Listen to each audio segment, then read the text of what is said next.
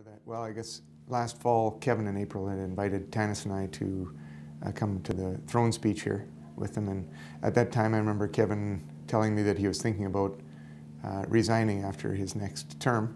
So I had told him the best thing for our constituency would be that he stays in as long as he can. And though I, at that time, knew I was going to run when he was going to resign.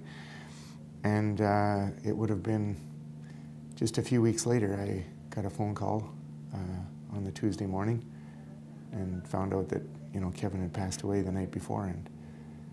And so, you know, a lot of things went through my mind at that point. And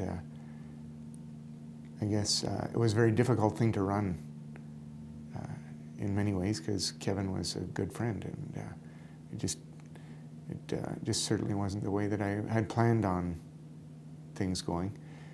And so even up to the day of the election there, the by-election, I still felt awkward. And the night of, April Phillips came to the meeting, and she brought a gift for me. And you know, everyone else was celebrating, and in my mind, I did have a bit of a struggle. And April gave me Kevin's tie that night, and that was a big deal for me. And it's one thing to wear a guy's tie, wear a friend's tie, but it's another thing to try and fill his shoes.